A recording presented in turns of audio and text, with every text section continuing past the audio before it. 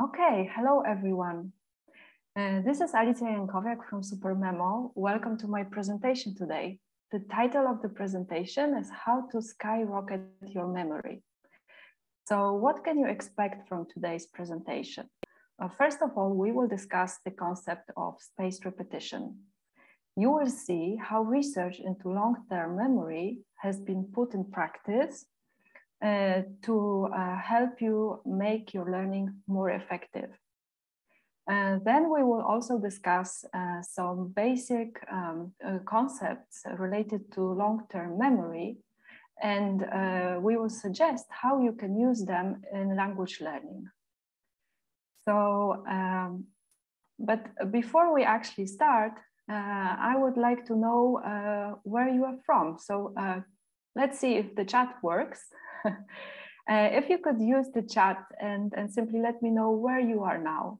That would be very nice. Oh, hello. Oh, Germany.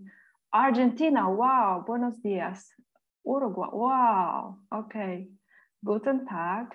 Hello, everyone. Oh, dobry den.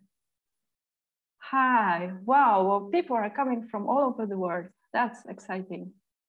Okay, great. So one more question just to warm up. Could you let me know what languages you are learning? Because yeah, I guess you are at EXPOLINGUA because you like languages, you are learning languages. Greek, wow, Italian, benissimo, perfecto. Wow, so many different languages. Is there anyone learning Mandarin maybe? Because I'm learning Mandarin. Oh, yeah, here it comes, Lara, Mandarin and Spanish. Great. Okay, so I can see that the chat works fine. So let's go to my presentation. Let's see if I can. Oh, sorry. Okay, so let's start from the basics. We all know that with the passing of time, everything that we learn is eventually forgotten. Names, dates, facts, ideas, images that we once remember with ease become harder and harder to recall. Well, let's be honest, we all forget. It's a feature of human memory, forgetting. But there is something that we can do about it with a spaced repetition. Spaced repetition is the good news. We can use it to influence the process of forgetting. So I don't know how familiar you are with the concept of spaced repetition. In my presentation today, I will explain some general concepts behind it, some general ideas. If you are a very advanced practitioner of spaced repetition, you will probably know all of it, but still maybe you will find some of the ideas interesting, or maybe you will hear a different approach to spaced repetition. So what is it? Well, the idea of spaced repetition is to set repetitions at specific intervals, specific moments in time, to allow to minimize the number of those repetitions and also make your learning faster. In other words, spaced repetition involves regulating repetitions. So as to minimize the time that you spend on learning, while at the same time maintaining the desired level of retention in your memory and transferring the information that you are learning to your long-term memory. So I use the word intervals. So what do these intervals or periods of time between repetitions depend on? Well, first of all, then they depend on your individual pace of learning and remembering, because everybody has their own predispositions. However, there are certain rules of long-term memory that make it possible for spaced repetition to actually be very effective and universal. Just a side note, if we look at spaced repetition from the mathematical point of view, we are dealing with a process of optimization, and you will hear this word again today more than once. You might wonder if there are any synonyms of spaced repetition. Well, it's a very well-established term, but it hasn't acquired any stable synonym yet. You might have heard phrases like repetitions with intervals, the interval effect, or active recall. In SuperMemo, we often use the term intelligent repetitions or optimized repetitions. However, well, deep down, we like to think the SuperMemo method, because it's actually thanks to publications by SuperMemo and about SuperMemo that the concept of spaced repetition has taken off internationally. And forgive me my bias. I may be biased about spaced repetition because I'm from SuperMemo, but I will try to make this presentation as universal and objective as possible. Okay, so now let's continue. Let's have a look at our ability to recall. So the knowledge that we can use without any problem immediately after learning actually quickly disappears from our memory until finally the ability to recall it drops to almost zero. Most of us may recognize this phenomenon, for example, from studying for exams. Well, let's be honest, who of us didn't try to memorize 6 months of lectures in just one night? But there is also good news. The ability to recall given information will be dropping mercilessly and quickly until the next repetition. After that, all the fun with the forgetting curve will begin anew. But this time it will take you longer to forget again. So I used the phrase forgetting curve. So let's have a look now at the forgetting curve and see what it actually is. On the left, you have a chart where you can observe how the chances of remembering previously memorized information decrease over time. And you can see a curve in the chart, and this is actually our forgetting curve. The curve can take any number of forms, depending on two parameters. One is D, and the other one is T. D stands for recall probability, and T is the time passed. Also, you can see that the ability or likelihood of recall is expressed on a scale from 0 to 100%. Well, typically, immediately after learning something new, you will be able to remember it with almost 100% effectiveness. However, with time, this ability will fall. It may fall even to 0. There's, again, good news. It will fall unless you refresh this memory. For example, in a natural way, by simply using it, or in an artificial way, for example, in a spaced repetition system like SuperMemo. So, well, you might wonder, isn't it that you simply remember something or you don't? In other words, how can memory, which is binary, you remember or you don't, be expressed as a percentage? So what may be difficult to imagine using a single piece of information can be better illustrated with an experiment. An experiment where you will use a larger amount of similar material. So you can try this experiment yourself. Try to memorize 100 totally new words in a foreign language. Just a side note, I propose words because single words work best with spaced repetition, as they are ideal atomic little chunks of information to remember. Then you can try to recall those words after 3, 7, and 14 days.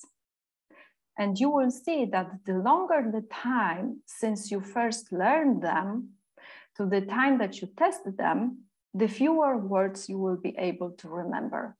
So for example, let's assume that after 3 days, you can remember 80 of them, after 7, 40, and after 14 days, you will only remember 20 of them.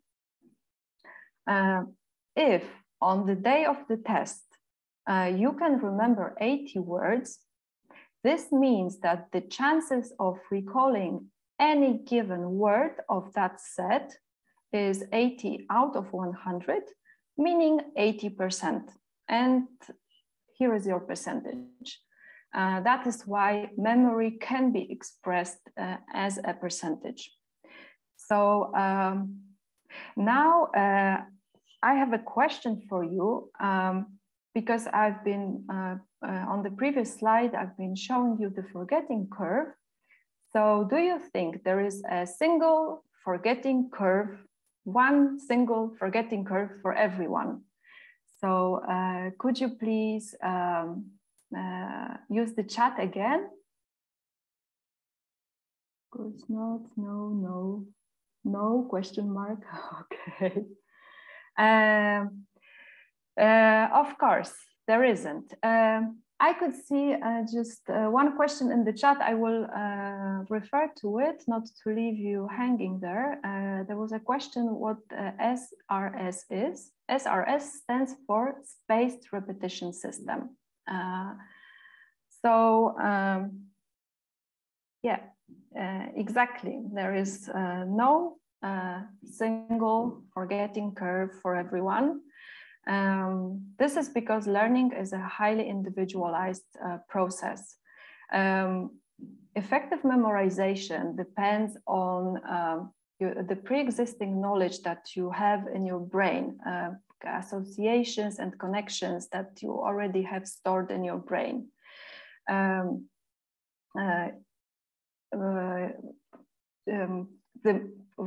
Try to imagine this: the more a new piece of information that you are trying to learn fits this image of the world that you have in your brain, the easier it will be to remember. But it also works the other way around. So if you are trying to remember, to learn something that is at odds with what you have in your brain, then it will be a lot of struggle to actually memorize it. Effective memorization also depends on the amount and type of material that you are trying to learn. The time of day is also important due to your natural circadian rhythms. Your brain can acquire and solidify new information most effectively when it's fresh and rested, rather than when you feel very tired and your body is sending you signals that you should relax. That is why learning a new language to begin with can be pretty difficult. But once you get over the barrier of learning the basic structures, it should get more and more pleasurable. So your intuition was correct. There isn't a single forgetting curve for everyone. But still, it's possible to establish a fundamental mathematical form of the forgetting curve. Actually, 30 years ago, Dr. Piotr Woźniak, the creator of the SuperMemo method, proved that the process of forgetting follows a curve which can be expressed using a negative exponential function. Now, this sounds pretty funky, but actually the forgetting curve is the same curve that you've seen several slides before, so you already know what shape we are talking about. So now I have another question for you, and you can use the chat again. So do you know what natural phenomenon is also described using a negative exponential function? I'm waiting for your answers. Yeah, that's great. Somebody's already given an answer. Radiation. Okay. Yeah. Very good. Half-life. Okay, so actually, yes, an exponential function is used to describe a certain natural phenomenon, for example, the process of radioactive decay. I find it really extraordinary that our memories or memory traces disappear over time, similarly to the spontaneous decay of radioactive particles. Okay, I will say it once again. There isn't a single forgetting curve for everyone, like a magical forgetting curve, but still it's possible to estimate a forgetting curve for each individual, or even for each individual piece of information. To be able to do this, you have to know some basic laws that govern the long-term memory that were described, that were defined by the creators of the SuperMemo method in a two-component model of memory. So let's go to the two-component model of memory. These two components describe the condition of any memory trace in your brain at any given time, and they are called retrievability and stability. Retrievability defines the likelihood of recall of any information that you memorized before, whereas stability defines how strong this memory is. In other words, how permanent this trace is in your memory. The consequence is that typically a spaced repetition system observes the history of repetitions of its users, and then based on that is able to predict how well a given item, a given word can be retrieved, and propose also the best time to repeat it. Okay, so now I would like to show you the 8 most important rules of spaced repetition. They are based on the universal rules for the long-term memory, and they are the following. The first rule says, with each effective repetition, the individual forgetting curve for a piece of information becomes flatter. With each effective repetition, rule number 2, I will number them for you.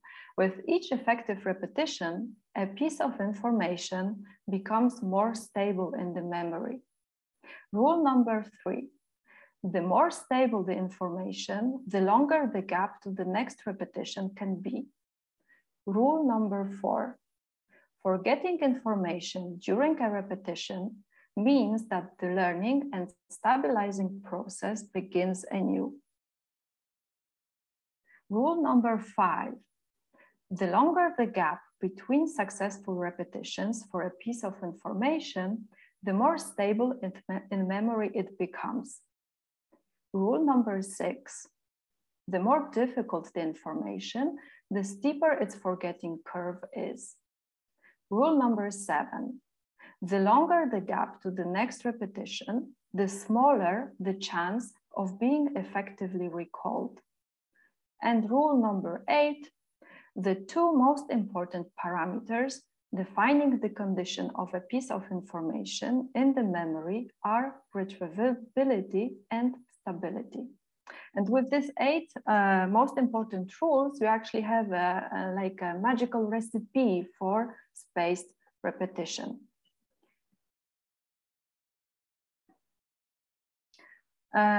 Well, actually, so far, the best and most frequently cited illustration of spaced repetition appeared in an article about Piotr Woźniak and SuperMemo, in an article that was published in the magazine Wired in 2008. And you can see this illustration, this chart on the left here. So you will recognize on the chart, you will recognize the forgetting curves that we've already been discussing. When you first learn something new, that's the point in time here on the left of the chart. So when you first learn something new, the ability of recall will be almost 100% right after you learn it. However, it will fly from your memory quite quickly and within a short time after you finish learning. However, with each successful repetition, and those repetitions are marked here on the chart, with each successful repetition, the chance of remembering information over time increases. That is why those forgetting curves begin to change their shape and become flatter and flatter.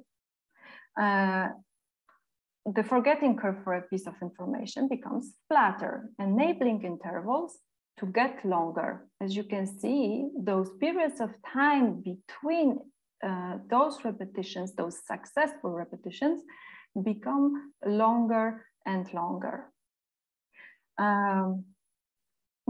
You must also remember that with each unsuccessful repetition, the process starts from scratch. That is why it is so important to start with short intervals and gradually increase them. The later the time of the repetition is set, the better the material will be memorized. But there is a catch. So you must not completely forget what you are learning by then. That is why, well, the idea of spaced repetition is to set repetitions at a later moment, but one in which the information is still highly likely to be remembered. In SuperMemo, the optimized moment for repetition is set at 90%. And you can also see it here on the chart. This is the line, 90%. This means that the repetition occurs in a moment in time when the chances of remembering this information have fallen from 100 to 90%. In practice, this means that if you use a spaced repetition system regularly and at the required times, out of, for example, out of 100 items, you should be able to remember around 90 of them. Okay, so we've seen the chart from the Wired magazine, and there are certain things that the chart actually doesn't show, and they stand for the very interesting effect of Rule 4 and 5. Rule 4 says that every time you forget, the learning process has to start again from zero. But this is actually an oversimplification because two pieces of information are never equally easy or difficult to memorize, because you have different associations with them in your brain. So for example, if you forget your friend's phone number that you used to dial manually many years ago, it's not the same as forgetting Mandarin character that you only learned yesterday. And with which you have no association in your brain. Information that we have forgotten even once is not the same as the information that we have never seen before. What is important here is that those two pieces of information have a very different stability level. The stability level of your friend's phone number will be much higher than that of the Mandarin character. As a result, when you recall the friend's phone number, it may be enough to recall it only once to be then able to remember it again for years. Whereas with the Mandarin character, whose stability is pretty low in your memory, you will have to go through a laborious process of slowly increasing intervals between repetitions. And unfortunately, this character, you may forget this character more than once in your learning process. Perhaps the most interesting rule that has been left for us to discuss at the end, and it's rule number 5. So rule number 5 says that the longer the gap between repetitions, the stronger the effect on your memory will be. It's like, so setting those times for repetitions is a little bit like gambling in a casino while constantly betting the house. The longer you play, the more you stand to gain, except that if you don't quit in time, you stand to lose everything. Here, the impression may be that the longer the gap before you repeat, the better. But beware of stretching the interval between repetitions to the maximum. It only pays if you can actually recall this information. If it turns out that you don't remember it, the whole learning process will have to start again, almost from scratch. So now you can imagine an app that tells you everything that we've discussed today and gives you the best moment for you to repeat, that knows the history of your repetitions, the history of the repetitions of all its users, and puts it all together to create a very strong statistical information about the best moment to repeat. And you know already, because I mentioned it before, that I'm from SuperMemo, and actually I would like to leave you with a quote to finish off today's presentation. It's a quote from Wired by Gary Wolf about SuperMemo. Want to remember everything you will ever learn? Surrender to this algorithm. So, yeah, actually time flies. I think that's the end of my presentation today. So I really hope that you have learned something new. If you have any questions, I'll be more than happy to reply to them by email. You can drop me a line. You have my email address here. If you are looking for more information about spaced repetition, you can visit our blog. There is a lot of materials, a lot of articles about the forgetting curve, about Ebbinghaus, about SuperMemo. Please visit our blog. And if you are still here with me and you've survived till the end, I have a surprise for you. You can try spaced repetition for a week with a premium code from SuperMemo. All you have to do is go to supermemo.com, create an account, and activate your code. The code is EXPOLINGUA 21. I hope it's easy to remember. Please note that the code is only valid till Monday, November 15, and it's limited. So first come, first served. Thank you very much for being here with me today. Muchas gracias. Danke. Dziękuję. Auf Wiedersehen.